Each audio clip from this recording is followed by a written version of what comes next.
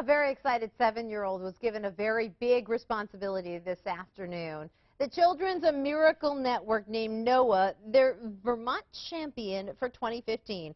He was honored in a gym full of his family, classmates, and even our own Dr. First.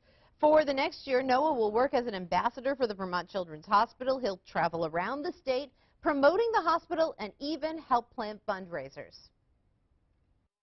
Noah is incredibly special for many, many reasons. One, first and foremost, that great personality. He will talk to anyone, and he's just so exuberant. And the other thing that really resonates is that Noah has a true love for the hospital.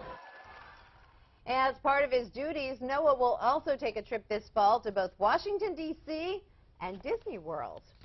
That's not half bad. Good Noah's for got you, some Noah. energy. Yeah, good for him, shaking everyone's hand. All right, hey, it's going to be cold